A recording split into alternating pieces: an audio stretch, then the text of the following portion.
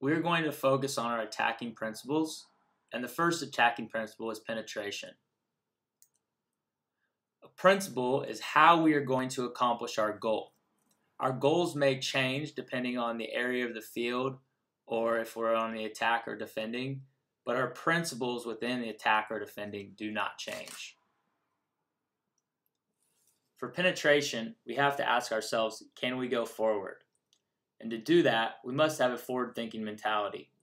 If we are off the ball, we need to have our eyes up and our body open so that we can find the options, but we can also see how we can advance forward. And realize there are multiple solutions to go forward. We do not have to force play forward. We can play backwards, we can go sideways, we can play diagonal, and then restart the process of asking ourselves, can we go forward? Here are some examples of penetration.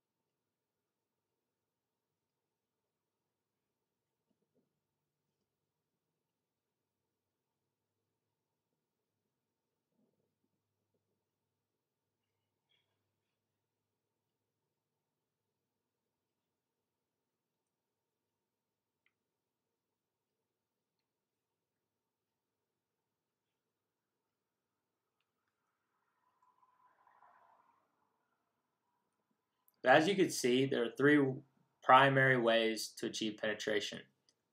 One way is by the dribble. Another is with the pass. And finally, the most important is with the shot. When we think about penetration, we need to have these ideas in mind. First, we want to go forward, and we want to put pressure on the opponent. We want to eliminate the opponent to advance into goal-scoring areas, and we do that by dribbling beyond the opponent, moving to receive a pass beyond the opponent, or passing beyond the opponent, and finally shooting past the opponent and hopefully the goalkeeper. To penetrate, we need space, we need opportunity, so chances to penetrate, and we need advanced support players, whether you're already ahead of the ball or you're moving ahead of the ball.